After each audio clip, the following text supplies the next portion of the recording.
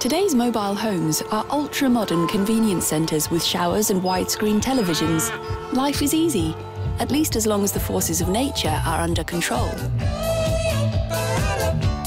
But what if we raised the bar a bit? Imagine that you had to design a temporary home that endures earthquakes and hurricanes, withstands both hot and cold weather, and offers shelter against, for example, insects. Did we already mention that the shelter must be so light that 2 men and a donkey can carry it? The wooden refugee shelter, Liina, is an ambitious project by students at Aalto University. It is fully fabricated of wood, cellulose and plywood. It has a light, extremely solid and easy to assemble structure. The number of refugees worldwide is expected to exceed 1 billion by 2050.